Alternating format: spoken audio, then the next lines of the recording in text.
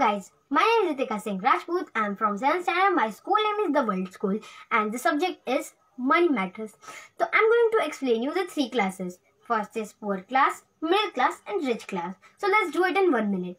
First class is poor class. What do you mean by poor class? Poor class mean by which people can't fulfill their desires and need because they doesn't have the sufficient money to fulfill this all and they can't buy the expensive thing. Next is middle class. Middle class people can fulfill their needs but they can't fulfill their desire. But they can't fulfill their need in the limit and they can't also buy the expensive thing. Next is rich class.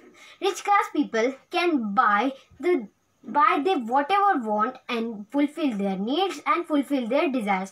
They can buy the expensive thing, and why they buy these things? Because they have money, and money what matter. So thank you. I have explained my 3 topics. Bye bye.